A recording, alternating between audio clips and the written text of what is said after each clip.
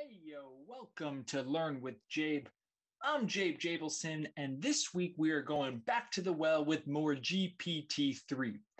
We are going to create a Codenames Web App to help Spymasters give clues with the help of OpenAI's GPT-3.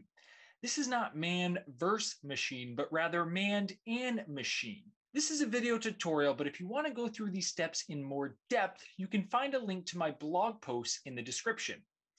Now, this app will help you succeed as a clue giver in the game of Codenames.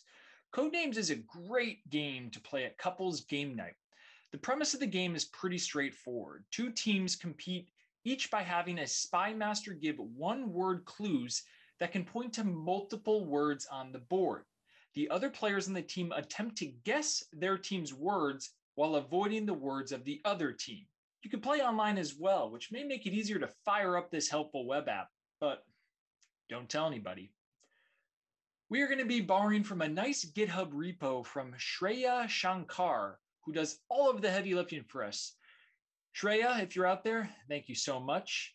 With her code, we'll be using Python and Flask plus React for the web front end. Now, you will need access to an API key from OpenAI to access GPT-3 in all of its glory. Good luck. And without further ado, bon appetit!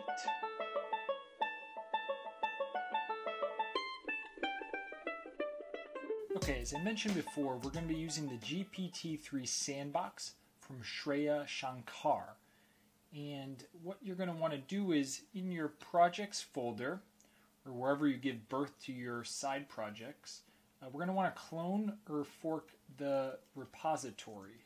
So let's try and do this with the GitHub desktop app, which I've been using recently. It's been quite surprising. So let's see what happens here. Okay, so let's go ahead and clone that repository. Okay, and let's go into that folder we just created. And if we look at all of the list the directory items, we see the GPT-3 sandbox. Okay, now what we're going to want to do first is create a virtual environment, which we'll do with python-m vemvemv. Let's run that, and then we're going to activate that with source vembin activate. Switch into that new environment we just created. Awesome. Now we're going to want to download our packages that we need with pip, and it's very easy to install packages with pip. Simply just write pip install package. So for us, let's do pip install OpenAI, which is one we'll need. And then let's pip install python.env, which is another one we'll need. And it looks like it's already installed. Now, since we were in the repo, since we downloaded the repo from Shreya, we actually have a document here with our requirements text that has all of the modules we need. So we can actually install this in another way without needing to pip install everything. So if we write pip install -r, then it's in the API folder, requirements, .txt, and we run that, that will actually install all of the requirements that this cloned GitHub requires. And the last thing we need to do is install yarn, which again, I had to do via brew install yarn, but you can also try the npm yarn install. npm is the pip equivalent for JavaScript. If we need to run yarn install, I will go ahead and take this and also add it back into an earlier piece. Okay, so next thing you need to do is head over to OpenAI, and we're going to reveal our API key. Now, I had made a mistake previously of revealing this and not reverting it or changing it, but what we're going to want to do is go ahead and copy that, and let's actually go back to our GitHub desktop app, and let's open everything in Visual Studio Code. Okay, and so step one is we're actually going to create a new file. We're going to go .m, so note the leading dot, and this is going to be just our local environment variable where we are going to put our OpenAI key. And we're going to set it equal to what we had just copied, which again we're getting from OpenAI, and I'm going to, no doubt about it, rotate this so no one can steal it and use up my credits. I had an unexpected $30 bill after publishing my last video. I have learned my lesson. So let's go ahead and save that. And I will say it one more time. We're using this .env, and again we installed that python .env to host our local environment variables, which we will reference in the code itself. So let's head over to the OpenAI playground to get a little more practice with what we're actually going to train GPT-3 to do. All right, so let's head over to our OpenAI playground, which is really where we can get our hands dirty with GPT-3 in the model before we turn it into code. And what we're doing here is we're actually priming GPT-3 by giving it a few examples. So what we have here in Codenames is typically there are words, which we're referring to as answers, and the goal is to try and connect them with one word. So if the words on the board were trick, spells, wizard, enchanted, mystic, the Spymaster might give a clue of magic. So the teammates know to tap on trick, spells, wizards, etc. Same goes for football, soccer, rugby, tennis. The one-word clue might be sport. Now these are pretty simple, right? We're trying to give GPT-3 some layup so it understands and learns from the pattern, where eventually when I give this blank one with just thumb, forest, and color, we'll see what GPT-3 spits back. Now the playground itself is the text where we're priming, but then we also have the parameters over on the right. Now the engine we are going to use is DaVinci, which is I think the most common one. Ada is another potential one that could work. Our response length here are the number of characters that we're going to have GPT-3 spit back. Since it's a one-word answer, we can set this to 10 and feel comfortable. The temperature is the randomness, right? So 0.7, we're going to get a little bit of a spicy GPT-3 answer. If you made it as a 0.1 or 0, it's going to be as straightforward as possible. But we want some magic since these words are not always going to be as straightforward as you see in the prompts. The top P is, again, the diversity. We're going to go ahead and make sure our frequency penalty and presence penalty are set to 1, which means hopefully the clue given will not be a repeat of any of the words in the answers or what it was primed with. And then we'll inject our stop sequence to let them know to stop after it hits enter. So if we go here, and let me move my bubble to the right. If we go here, and now we have everything set up, and we hit submit, let's see what clue GPT-3 is going to give us for thumb, forest, and color. All right, green, which I think is a pretty good one. You have a green thumb. Forests are generally green, made up a lot of trees, and color is obviously green. So not bad for GPT-3, which is great. And notice how, again, we have these answers with the semicolon and this clue with another semicolon. We're trying to generate this pattern so GPT-3 knows what to fill in. What you see here was exactly that, giving the one-word clue. And we got that as our Spymaster clue, which, again, we'll convert into code next. So if we head over to our API folder, we really have everything we need, again, from Shreya, who has so kindly put together this amazing repo. And let's look at our demo web app file. And this is really building the front end of everything with flasks and using all the UI configs. Now we're going to make a couple of our own edits and changes to this file to make it work with everything we're doing in this tutorial. So first thing we want to do is load the .env so we can reference our key in the .env file here. And really all that means is we're going to import the load.env function and make sure we're calling our OS as well.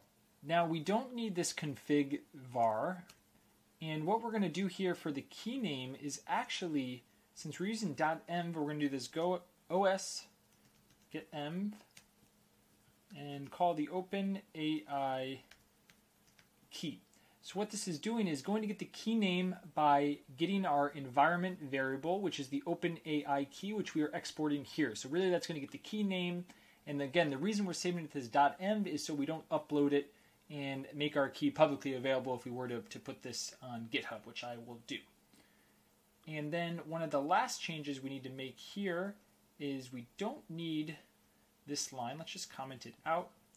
And we don't need this line anymore, but instead what we're going to do is set OpenAI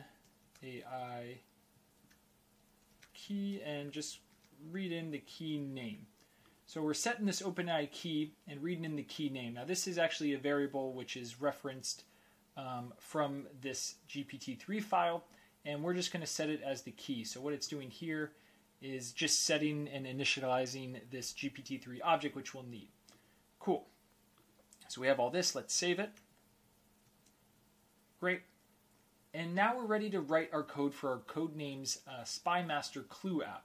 So let's create a new file in the root directory here, and let's just call it Codenames app.py. And let's actually drag it out of API so it's just at the root file of the GPT-3 sandbox. So what we're going to do here is actually go look in this examples, and we're going to get a blank example here. And let's just copy over everything from the blank example into our empty Codenames app file. And we can go ahead and get rid of this, but we'll keep everything else for now. And so step one is really initializing our GPT-3 object. And if you remember, we are calling the engine, which we're saying DaVinci, our temperature, we actually wanted the 0.7, and our max tokens were only 10. So the next thing we want to do is the same way in our playground that we were priming GPT-3, is we want to use this add example function to, again, add all of those samples, those examples we were using in the playground itself. And in the example variable, which again is in here, it is taking just an input and an output. So again, if we go back to our Codenames app, right, the input is who are you, and the output is I am an example. And we're basically adding that to our GPT-3 object. So then it's going to be primed and ready to use. So let's swap this out with our examples, which again, I'm pulling just directly from, I'm pulling these from what we used on the playground, and we'll go through just to give you another reminder. So again, the input is the answers, right, which are nut bark, and the output is a clue, which is tree. And we went and added each of those four examples we had used in the playground. So the input is yarn, shoe, knit, and stocking, and the output is sock. Now the one thing we're going to want to do here is we want to set these new variables, which we'll call question prefix, and that's going to be answers with a space. And we want to set answer prefix, and that's going to be clue with the space. And why I'm doing this is because when we actually get to our web app, we don't want to have the Spymaster or the user type in clue or answers before it. We're just actually going to have them type in the examples, and we'll automatically append the question prefix, and then in the answer, when it spits it back out, we'll make sure we're adding in the clue as well. So then all we need to do here is actually add this to the GPT-3 object, and we're not going to append the output prefix to the query, so we'll set that equal to false. And again, how do I know we need to add these? If you go back into our GPT-3 object and we look at our class, you see this is everything we can technically pull through, which is exactly what we would have seen in the playground itself. So rather than using the space and the input and the output, we're overriding it. This would have been the default. We're overriding it and telling it to use that answers and clue, which we had done in our playground. All right, so the last part we need to do is this UI config. So again, this is pre-made for us, and what it's doing is basically how we want our web app, what we want it to look like. So let's actually head over to Safari, and you see this is what our final output is going to look like. So we have a description, we have the placeholder text, and we have the button.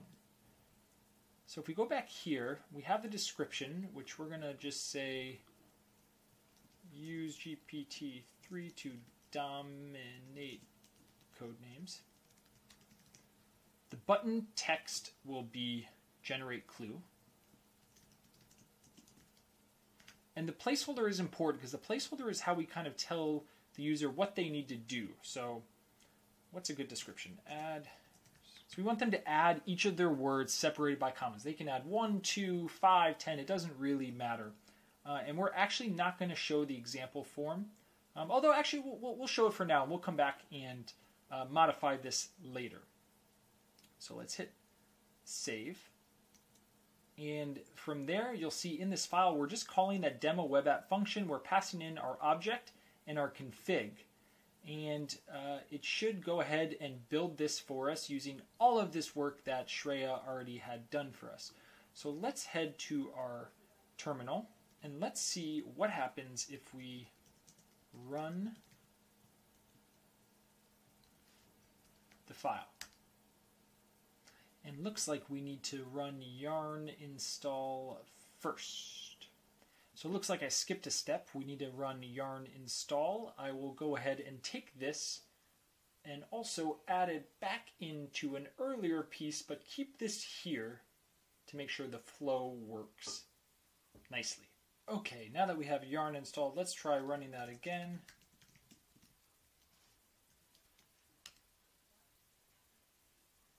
And you're seeing it's going to kick us to our local host and launch a new web app. And like I mentioned, we have the ability to show the examples. So if you want, you don't have to add the examples in the code. You can actually go in and add them here. We're just showing this so you can get a better understanding of what it is. I can delete these examples, but you see exactly how we had it laid out in the code. You can do it here through the UI. And here below is where I'm actually going to add my Spymaster words separated by commas. But let's go back to our Visual Studio Code. And in our Codenames app, let's remove this show example, or let's just set it equal to false, right? And go back to our terminal. Let's pause this. And if we run it again, it will reload the page, this time not showing our examples. And here we have it, our web app. So let's test it out by giving it a 3-word clue.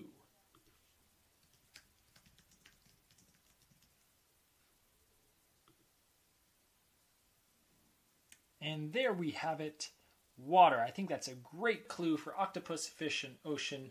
And again, you can have this open while you run Codenames online.